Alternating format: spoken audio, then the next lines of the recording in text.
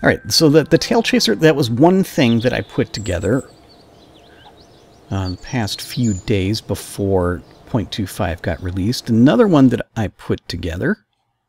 See if I can load it up here. Let's load the Talon.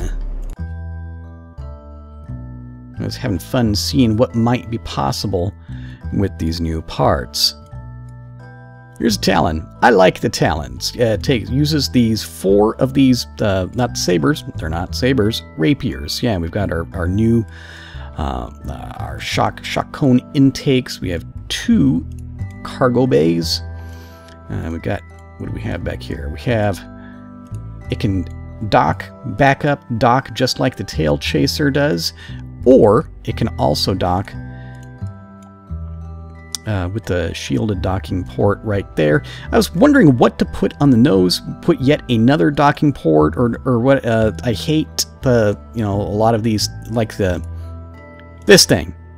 I hate that. That's one of the worst parts of the entire game. It needs to die, and I hate it. And I thought, you know what? It works out that as far as the weight and balance of my vehicle is concerned, that the grabbing unit, the advanced, the AGU, is just about exactly the weight that I needed, and there's a chance that the thing could be useful. If you need to be manipulating something in orbit and you don't have exactly the docking port you need, sure, maybe it'll work. And that's because it's the thing sticks its claws out there. That's why I decided to call it the Talon. Maybe it was a bad idea, maybe it wasn't. Okay, and I actually made 2 of these. That's the Talon, but we also have the Talon Bravo, which is almost identical. The only difference is we shortened the cargo bay, so it's got, about 75% of the cargo bay of the other Talon. This one has the Mark II crew cabin, so that it can carry 4 Kerbals in place of the reduced cargo capacity. Okay. So, yeah, we want to run a mission with the Talon. Already set this up earlier. The mission for this one, we have a module that has the LVN, the nuclear engine, for whatever other projects that we're going to use the LVN for. I want to run this thing up and dock that to the space station. Yeah, there we are. Bill Kerman is our pilot for today. We've got the thing strutted up so that we have like a minimum of wobble. Remember that this is, we barely, this is unmodded stuff, so we don't have the stock joint reinforcement happening. Okay, we've got this all set up. It's the way this works is, the first thing, we're going to use our sabers until we get all the way up. I like to use these to get into orbit and also to for our return. We have, for various orbital maneuvers, once we're actually in orbit, we'll use the RCS engines. Thing to do first is to set the pitch. Put our takeoff trim. That's the word I'm trying to use. You want it set right about the halfway mark. Maybe just slightly under the halfway mark. Okay, I did some experiments with trying to use an SAS instead of trim, and it ends up being very difficult to control in the first parts of the takeoff. I should have set the brakes while I was doing that. All right, throttle up, maintain the center line. First version of this, I tried using 2 of the sabers and 2 of the higher power jet engines. And that does work. It works fairly well. But then I tried this version and experimented around and found that using the 4 sabers is actually more efficient. You have to be very careful, pay attention to this, and do not drag the tail. Lower the landing gear some, but there's only so much you can do. Pitch back more, and we got off the ground just before we reached the end of the runway. It's kind of like a point of pride to always be off the ground before. It's a really cheap and cheesy way to get off the ground, is to run off the end of the runway. That is a sign of faulty design and faulty piloting.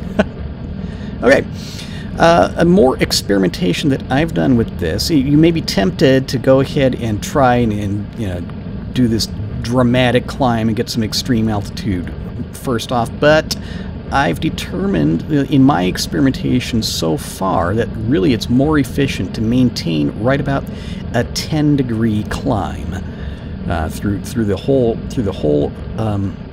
you know, until you're up to the very, very upper reaches of the atmosphere.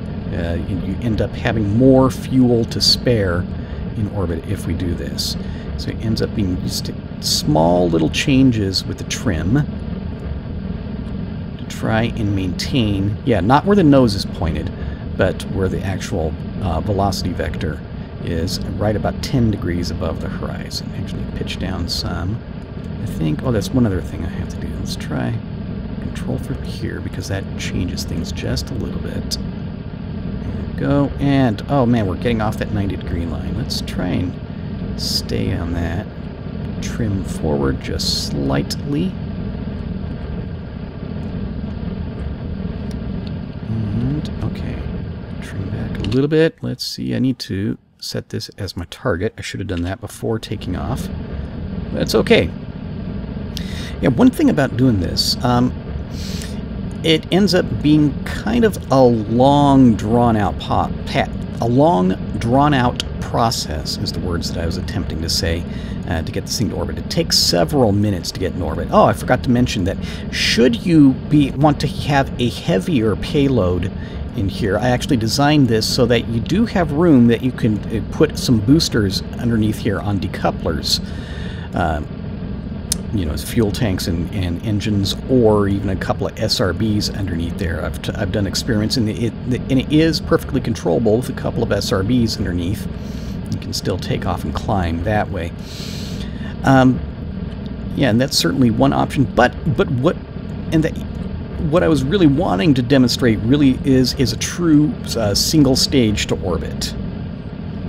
And my usual plan is I want to keep on leave that SAS off, and just maintain the climb angle with trim and just small control corrections until we reach about 10 kilometers altitude. At that point, we start getting into some air where the control surfaces begin to lose a little bit of effectiveness. The airplane wants to begin to wander in its attitude and its direction. And then, so about 10 kilometers, I'll go ahead and I'll turn the SAS on.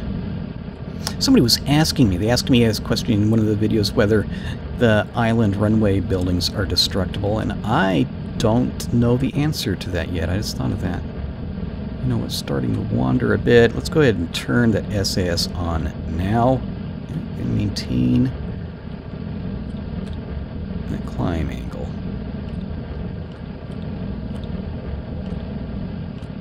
Pitch forward just a little bit. Hello. Pitch forward just a little bit, I said. Not a little bit, I said. This is one of the reasons why I hate the SAS in atmosphere. Thrust is increasing.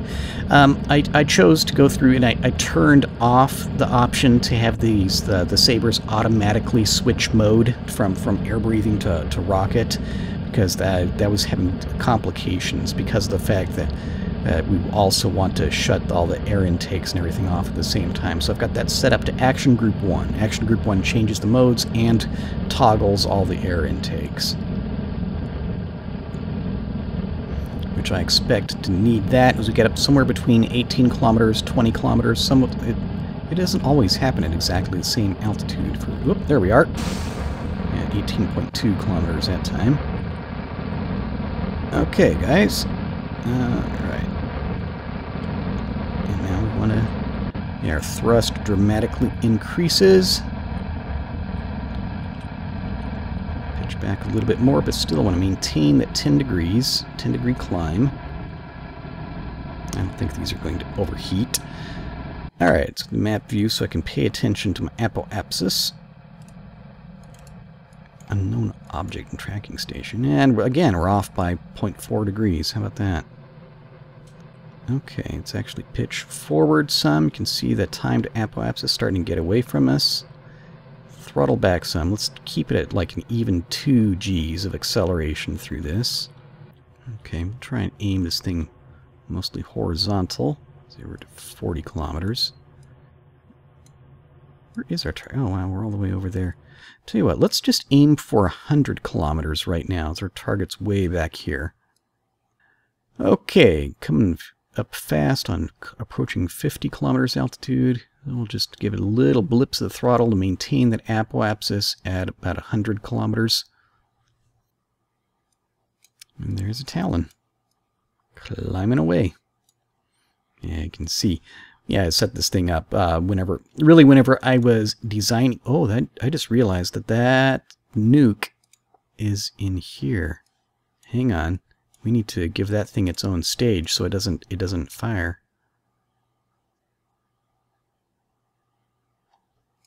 I distracted myself, totally forgot what it was I was going to say. Here, we're high enough. Action Group 4 opens up all the goodies and the widgets. Here we go. Let's move this down here. Move that up there. That's good. 11.5 minutes to get to this point. So, yeah. Honestly, this vehicle, it is not easy mode. It takes a lot of management. You have to pay attention to a whole lot of things while flying it. And I'm certain that, yeah, there were some real pros at designing the single-staged orbit who have come up with some much more efficient designs. Yeah, I'm not in any way claiming that this is the best design or anything, but it's the one I got. I like it.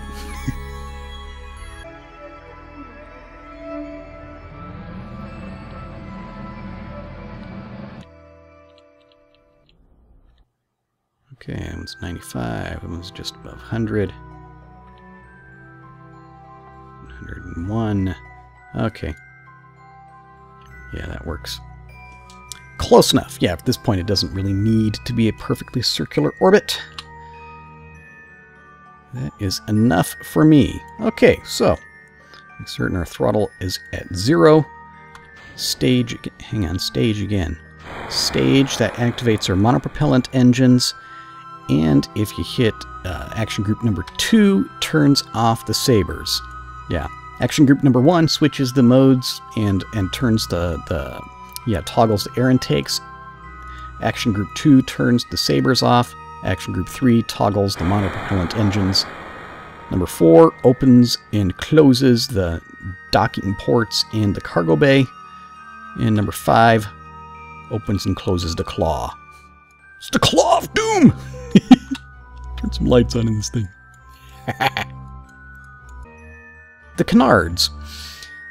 I'm expecting, yeah, that whenever I try to port this design over and maybe modify it to actually work in FAR, I imagine that we're probably going to get rid of those canards, as those will cause some rather, some issues with the stability. But they were necessary in order to give this thing enough pitch control to be able to, take off and land reliably.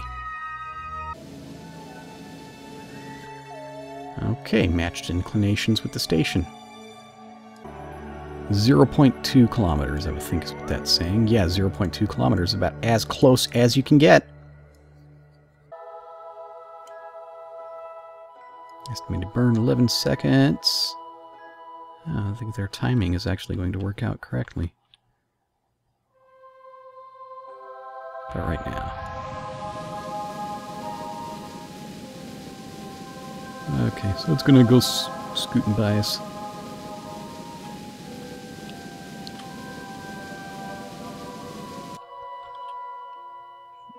Alright, come on, guys, let's point at the right place here. Almost there.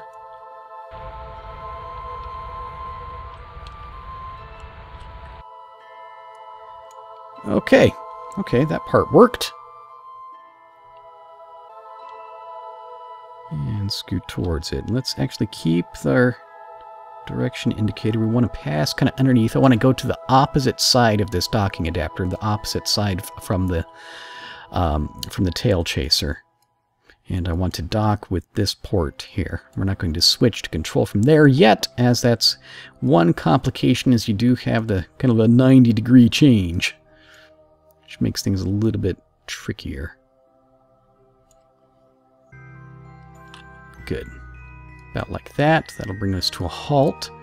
Now, I want to control from here, which of course makes a big change of perspective. See if I can get my camera worked out.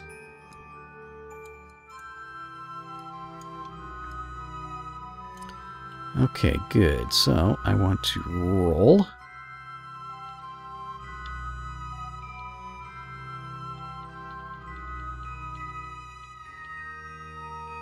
And we're getting slightly farther away from it again. Pitch up. Yeah, center this. This would be... I mean, it's already difficult because of using this docking port and this change of perspective and everything. But it would be so much more difficult without this icon, this mod. Okay, now we want to translate right. And translate up.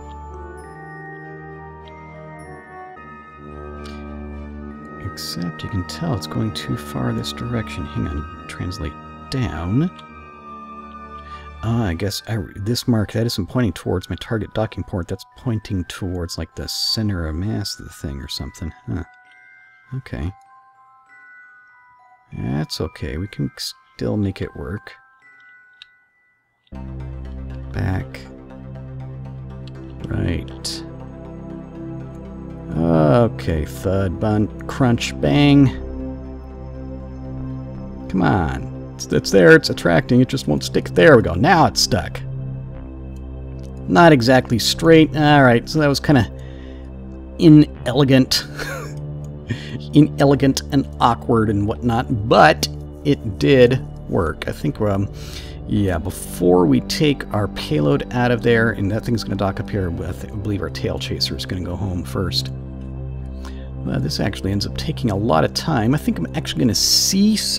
Yeah, look at the clock. Cease recording, and then we'll come back and we'll do some more recording like tomorrow night. And actually do the re-entry and landing of both of these. I didn't expect it to take this long to get both of these docked, launched and docked. But it's fun. Yeah, a couple of space planes. Looking forward to sharing the craft files with people, so maybe they can try them. Maybe people will point out things that I've done wrong with the Talon, ways it could be improved. Okay, yeah, I'll stop and I will talk to everybody later. Goodbye.